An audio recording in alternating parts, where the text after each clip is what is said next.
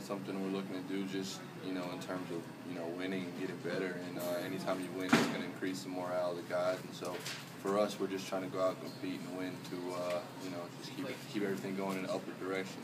Do you feel like the guys are heading that way right now? Well, it seems like when I saw you last week, everybody was sort of hanging on for dear life. Now you guys seem to have a lot more lift in your step. Are you feeling that way? Yeah, I don't ever think we were really, that down. I know we had things we had to correct and things we had to work on, but I think we're definitely heading in the right direction. You went to Missouri, I think, as a freshman a couple of years back. What do you remember about that trip?